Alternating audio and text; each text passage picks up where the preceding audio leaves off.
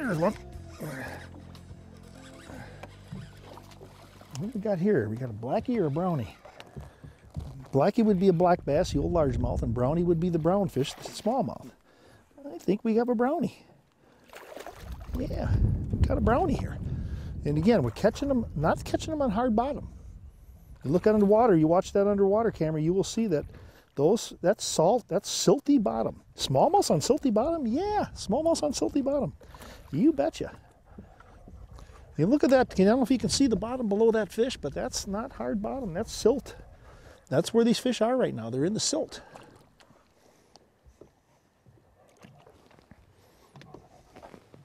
Okay.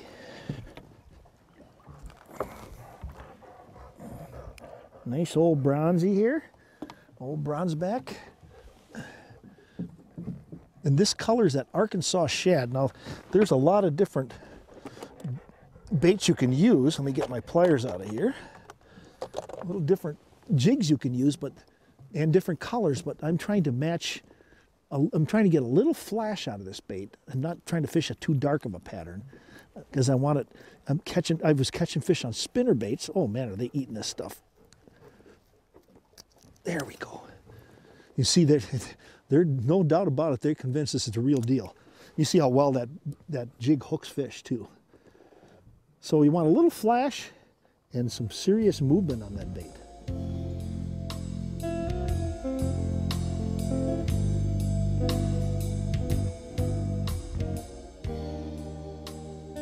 So we'll start from scratch so you see how this is rigged. Again, I'm fishing with braid. The braid, the whole concept of when and when not to use braid is let the fish tell you that.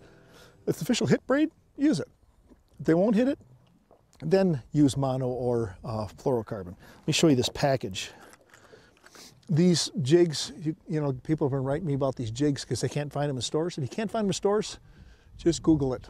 You'll find them. There's some mail order catalogs that'll carry this. It's called the Spot Stalker jig. The one I'm using today is 3/16 ounce. The Spot Stalker folks, it's owned by Uncle Josh, by the way. They have this jig in a ton of sizes all the way up to, I think, 1 ounce. Seismic shad, Arkansas. This is that Arkansas shad color. And I'm going to rig one up for you right now and show you what I'm doing here. So what I'm doing is I'm going to bend that weed guard out of the way, stick the jig right through the nose of the shad like this. And there's a line, there's a seam right on the top of the shad. I'm going to go down about halfway there. There's a little gap right there where the hook can come out. And I'm going to push that right up on the collar of the jig like that, real nice and tight. I'm going to flip that over for you so you can see that. Now I'm going to take that weed guard and come back over, put that weed guard right above the hook. And I am ready to catch myself another bass.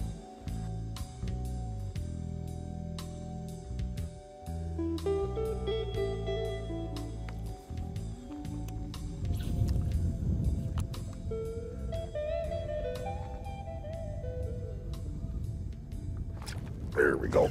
There's a good fish. Oh, ladies and gentlemen. Oh, man, what a nice bass.